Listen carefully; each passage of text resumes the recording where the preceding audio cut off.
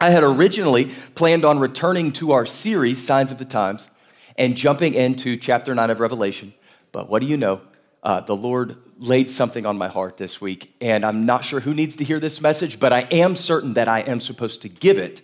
The title for the message this morning is The Principle of the Process. Look at your neighbor and say this: go from A to B, not A to Z.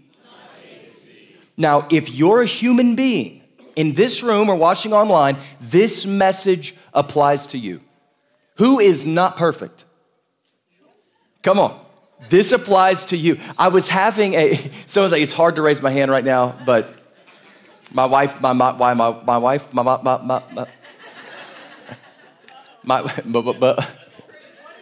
good. I don't know. She gave me something serious. I'm telling you. It's crazy. I was having a conversation with a good friend this week, and he said something so simple yet so profound. He said this, he said, God really wants us, what he really wants for us is to go from A to B, not A to Z. And instantly this message dropped into my heart, and I wanted to give it before I forget about it and put it on a list for the future. And I want you to know that as I deliver this message, I'm not just talking to you and telling you that you need to apply this. I'm talking to myself, y'all. I need to hear this just as much as you do. I mean, you may think I'm perfect, but guess what? I am not. Amen, says my wife. The principle of the process. Say that. The principle of the process. God wants us to go from A to B, not A to Z. And we just watched that video about Jim and Faith's recovery group, and that's what it's all about, getting you to the next step. What does God want you to do right now? And I just highly encourage you to talk to Jim and Faith. Their group is absolutely incredible. And as this church continues to grow, and as new people come in, it's always been our heart that this would be a church that does not have it all together. I'm serious. Like, we got cool stuff, cool stage, cool equipment, but we do not want to be a church that looks perfect, because we're not perfect. We don't want to present something false to people. Like, we're real about this. We are not perfect. We do not have it all together. And we want this church to be full of people that also are not perfect. If you're perfect, leave our church right now, because you're going to mess it up. You're going to mess the whole thing up. We want to create a culture where you are free to go from one step to the next with no pressure. This has plagued the church for a long time. We want you to feel free and to feel like you're not being judged for not doing it right.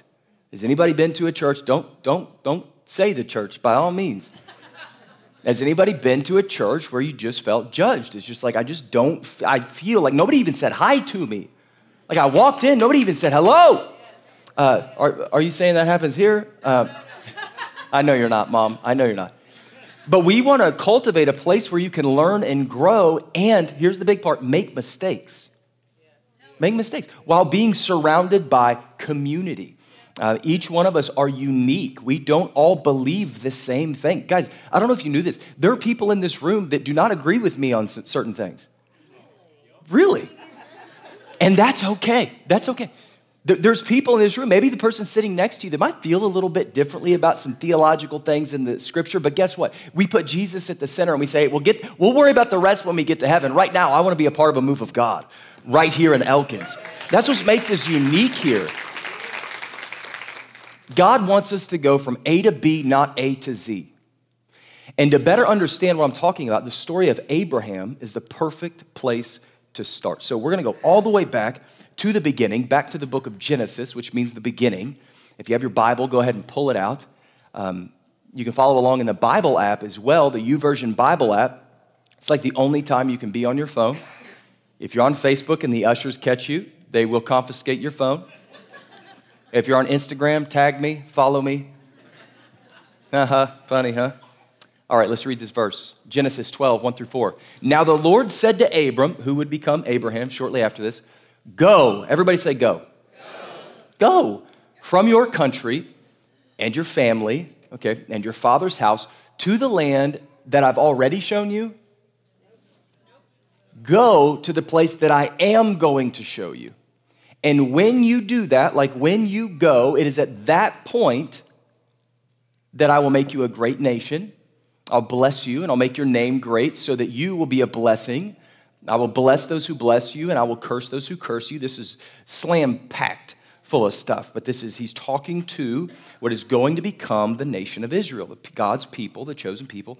Israel, I will bless those who bless you and I will curse those who curse you. And that's why we always need to be praying for Israel. We always need to be keeping our eyes on Israel, always need to be blessing Israel and not cursing them. That's one of the scary things. October 7th, something awful happened over there. And immediately, you saw people that started cursing Israel. That's just not a place you want to be. I'm just telling you that. Anyway, all of the families of the earth will be blessed. So Abraham went as the Lord told him. God said go. What did Abraham do? He went. All right, this is the alphabet. Can you guys see this? Some of you can't. Hold on. Let me see if does that help? How about this? I'm going to fall off the stage. Okay, this is the alphabet. Clearly, that's the alphabet. I did not write that, by the way. My wife did that. I meant to have you write something else. We'll get it for the 11 a.m. This represents the principle of the process. This represents the process. Everybody say process. Guess what? It's a process. It's a process. This represents the process that the Lord will use to get us from one degree of righteousness to another. And this big picture, long story short, this is called sanctification. Okay? Sanctification. And it's the process, everybody say process.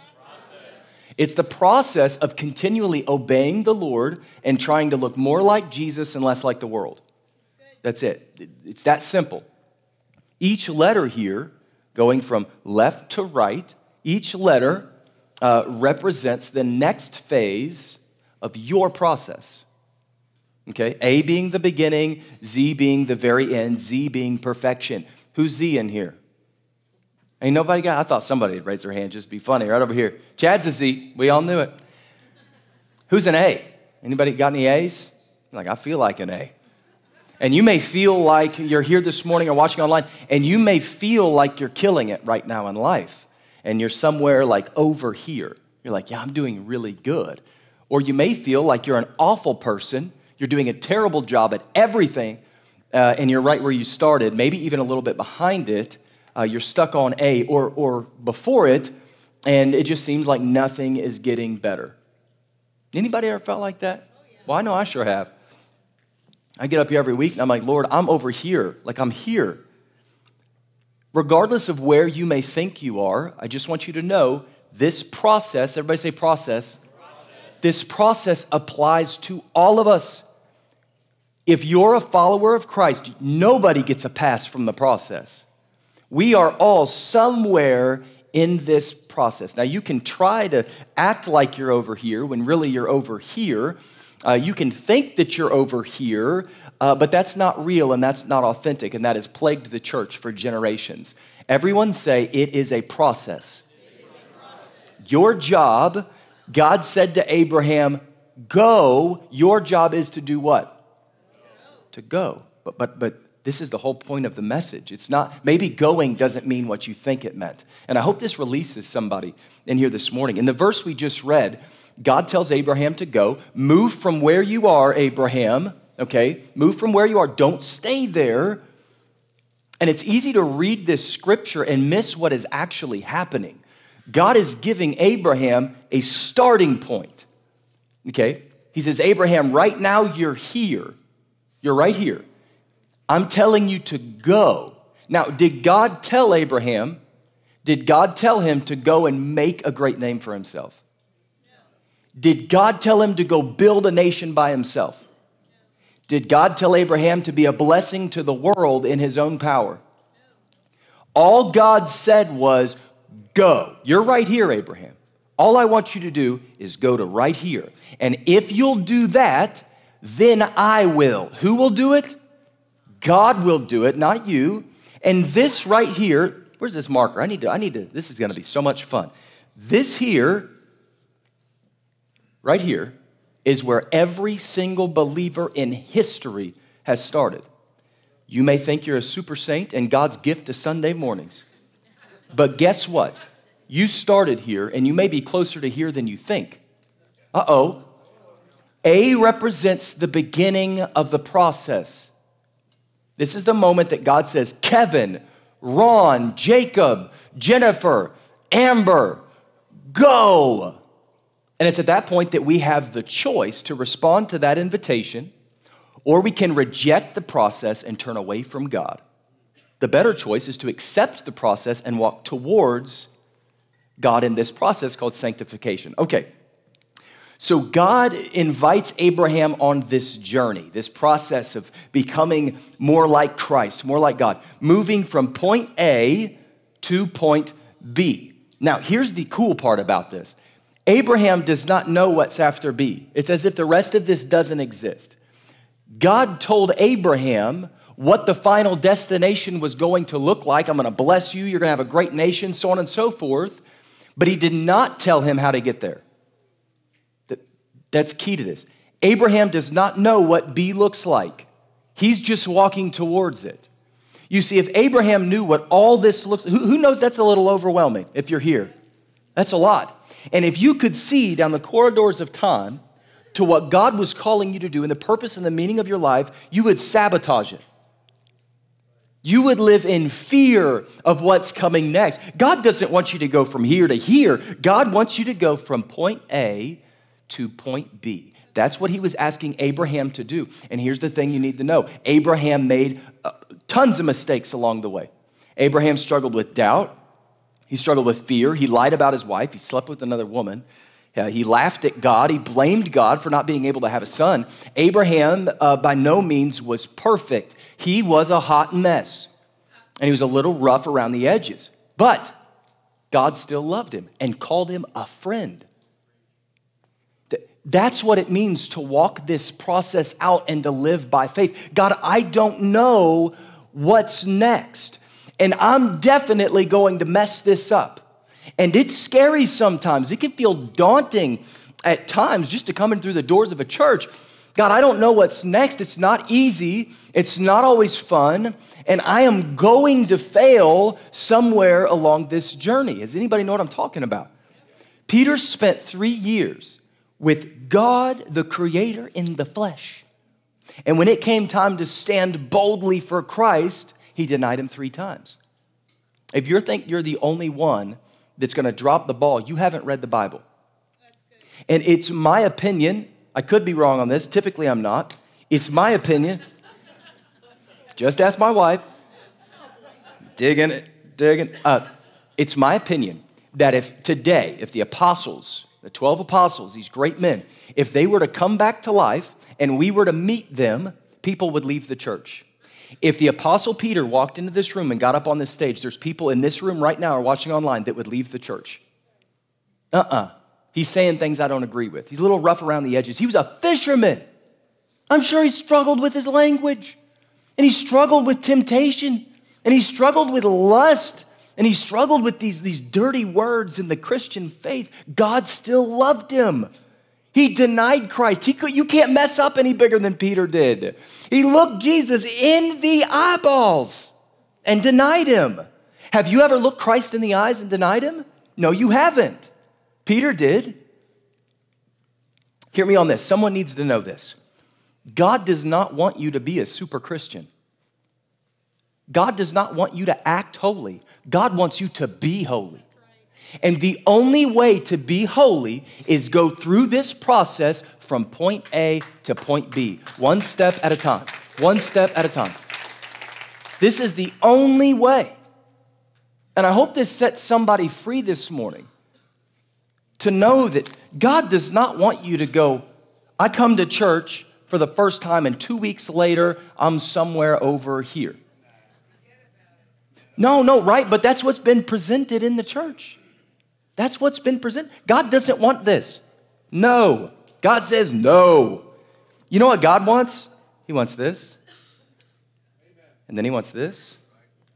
And then he wants this. At no point in time does God want this. Never.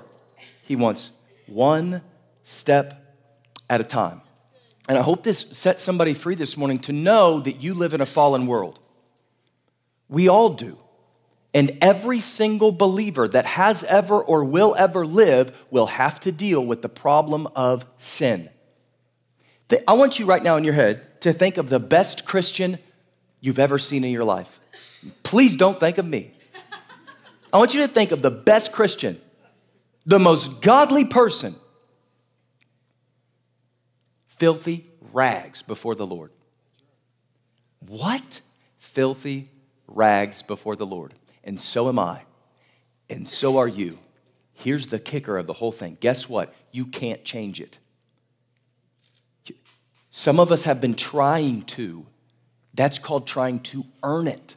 Trying to be good enough for God. It's all about the blood. If I'm covered in the blood of Christ, I am clothed in righteousness because of him. I'm still a filthy rag, but God covers me in his blood and says, I now call you righteous. Do you see what I'm saying? That's the good news of the gospel. We've got a lot of people that are trying to clean off the rag. You don't need cleaned, you need covered. You need covered. And one day, I can just feel right now there's somebody in here going, oh, I don't know. I don't know if I like the way this sounds. That's what Scripture says. One day, Jesus is coming back to put an end to the mess, to all the stuff we struggle with once and for all. But until he does, friends, you are going to fail. You're going to sin. You're going to mess up. You're going to let people down, but guess what? God still knows your name. God still loves you. God still chose you. God still says, you are my son and my daughter who's been adopted into the kingdom, and it's okay to be here. This is okay to be right here. And this is why so many people want nothing to do with church, because people within the church make people feel like it's not okay to be here. It's not okay to be A, B, or C. Fix that.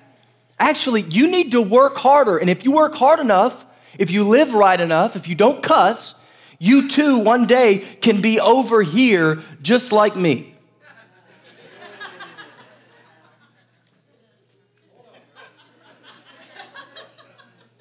Now, I don't know how you're going to do it, but I did it.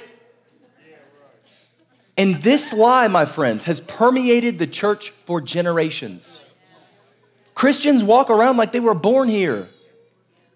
And that what God wants for you is to quit acting like an A, B, or C, dress better, act nicer, clean out your potty mouth, and get to Z as quick as you can.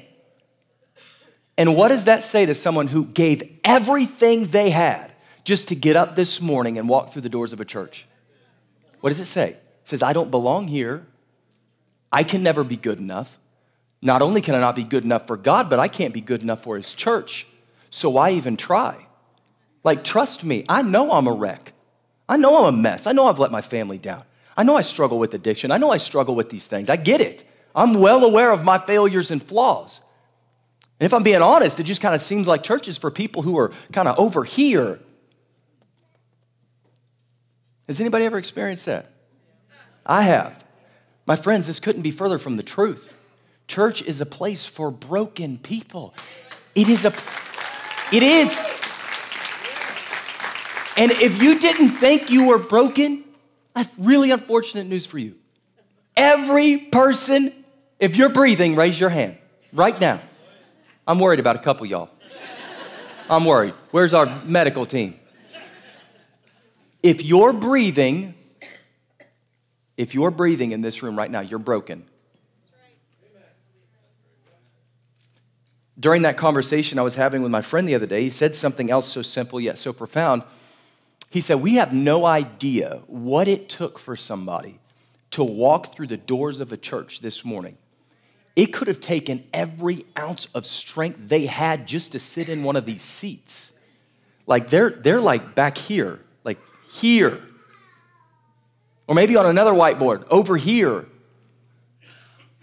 And not only that, not only are they just starting out, but maybe they're grieving or walking through a divorce or dealing with addiction or stuck in violence, maybe even contemplating taking their own lives. There are people in this room and watching online right now that are fighting battles we know nothing about.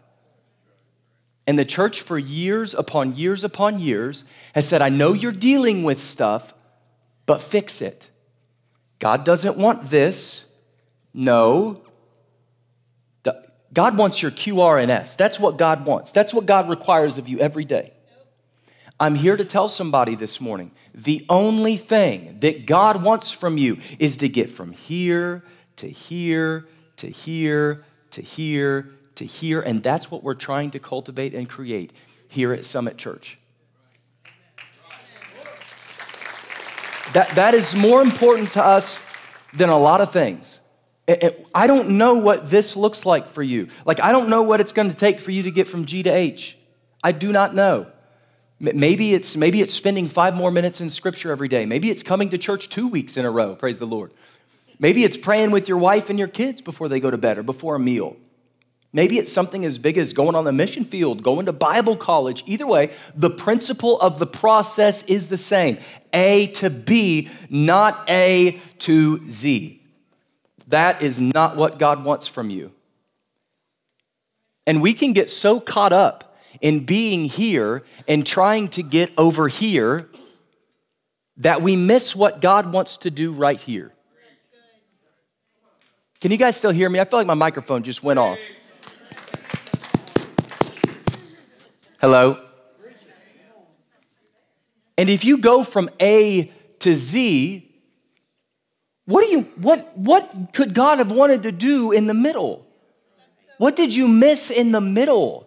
There have been many believers that have tried to skip from A to Z, and in doing so, they missed the character development that was supposed to happen right here. All God wants for you, I hope you're getting this, all God wants for every person in this room is to go one step ahead. That's it. Don't worry about where I am.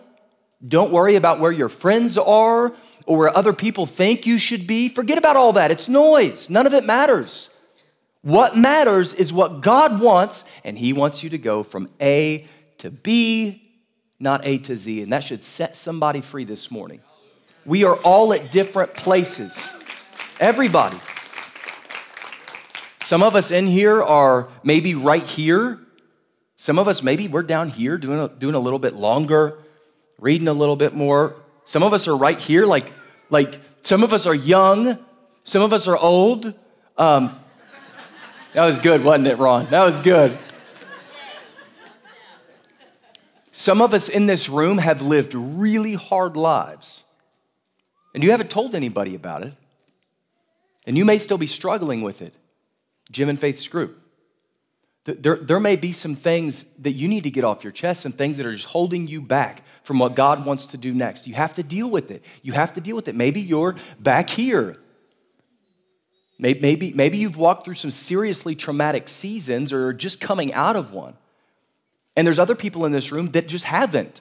Like you just lived a different life, an easier life for one reason or another. Some of us in here have been at this for years, and others are just getting started this morning. But the response for each one of us, regardless of where you are in your walk, is the same. Man, I hope you're getting this. One step forward. A little bit better this week than you were the last. Maybe you're at a C, trying to get to a D. Maybe you're at an M, trying to get to an N. Hear me on this. If you're trying to get to that next letter, if you've got your eyes on Jesus, and you may be right here, and you say, Lord, I want to be at B. I keep messing things up. I keep failing. I'm not seeing a lot of growth in myself. If you are trying to get from A to B, my friends, you are in the will of God. That's right. The M's are no better than the B's. The Z's are no better than the T's. This is what sanctification means. It's a process, not a formula. And it's a journey that we're all commanded to take. And guys, I mess this up every single day. Every single day. But God still calls me His son. Man, what? That's the grace of God. You can't fathom it. You can't make sense of it. He gives me grace and mercy, and He expresses His love to me by coming beside me wherever, even if I've taken a few steps back. He comes beside me. He picks me up. He says, that's okay. Get back up and go. Put your boots back on and keep walking. Walking to the place that I am going to show you. Don't stop now. You're almost to C. It doesn't feel like it, but you're almost to D now. Don't stop now. You're working on E. That is sanctification. And this set me free, what I'm about to tell you right now. God is not looking down on you with his arms crossed saying, I knew you were going to mess this up. That's right. I grew up thinking that. God is standing right beside you, and he's saying, you belong to me, and I will never leave you. I will never forsake you, regardless of how much of a hot mess you may be. I paid a price for you. I'm going to tell you a secret. We've got a few more minutes here. You guys want to hear a secret? This is going to shock some of you. This is an ancient, untold mystery that the world is hearing for the first time right here at Summit Church. You ready for this? You stressed out yet? I said this ought to be good. This is good. Here it is. Ancient, untold mystery. This right here, Z, that place that we all want to get, we think other people are, it doesn't exist.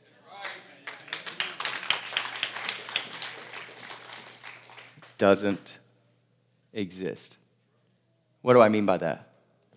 Sin took Z away in the garden. Life was perfect in the garden.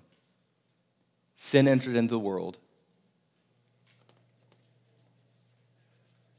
It doesn't exist.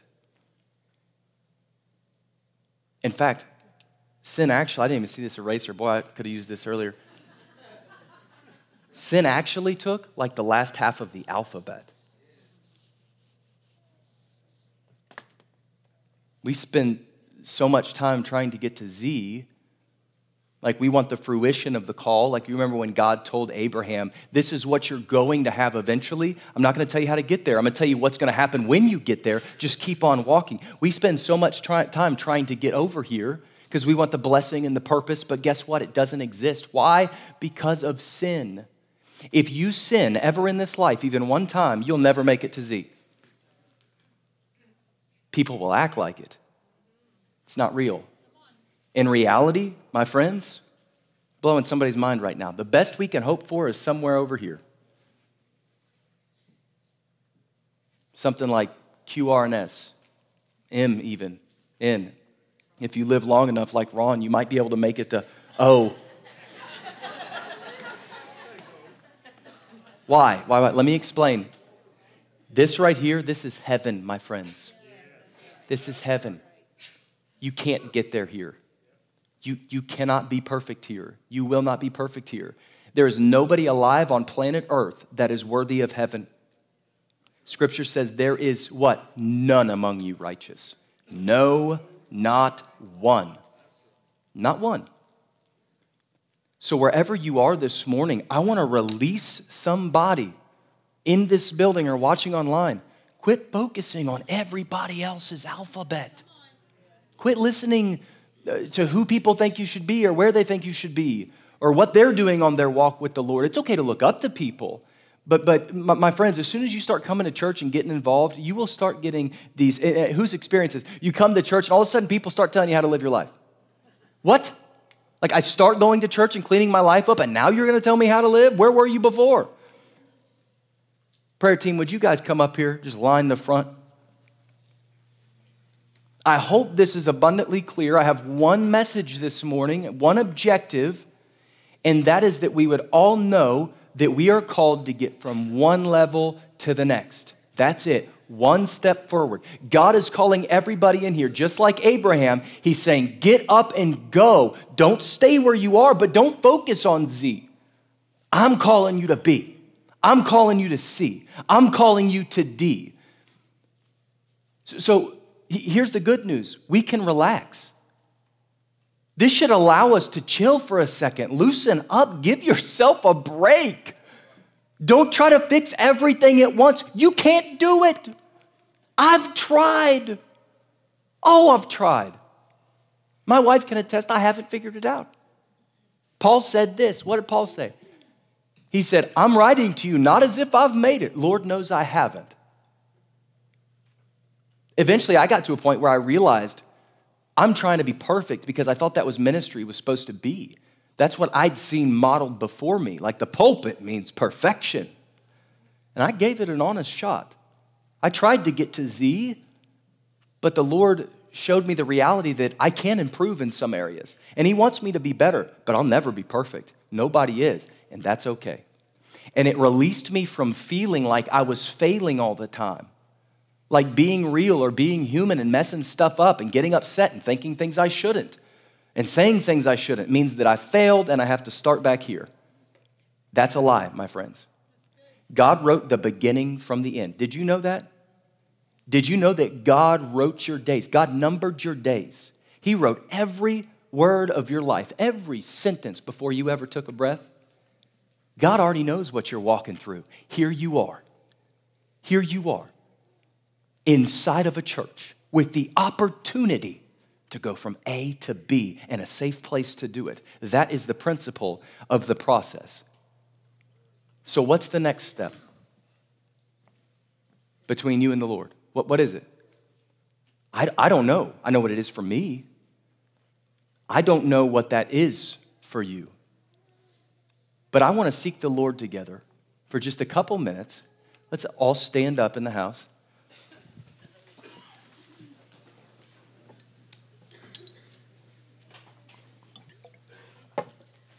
And I felt this so strongly when I was putting this message together that not for everybody, but for somebody in this room, I've felt the Spirit of God. I can feel him right now. For somebody in this room, the next step to go from wherever you are right now to the next place that God is calling you is going to require you to come down front and have one of these people pray for you. It's something you've been thinking about. It's something you've been feeling, but for some reason you haven't taken the step. I know what that feels like. I was there for a long time. I really believe there's somebody in this room, maybe more than one person, that if you'll be obedient and come down front and have one of our prayer team lay hands on you and pray for you, something will break off of you. Something will break. It's your job to be obedient in this. So we're going to play Spotify. You can play it whenever. I'm going to say a prayer. We're going to end service. But there's somebody in here, maybe more than one person, that needs to come down here and have somebody lay hands on you and pray for you. Father, we just thank you for the word that's gone forth this morning. We thank you that you do not call us from A to Z. You call us from A to B. You're with us along the way. And so I just pray right now, Lord, if there's anybody in this room and you're prompting them, come forward, take a step of faith, take a public step of faith, and something will break off of them. We just pray that into the kingdom right now, Lord. We thank you for that. We thank you for everybody in this room right now. In Jesus' name.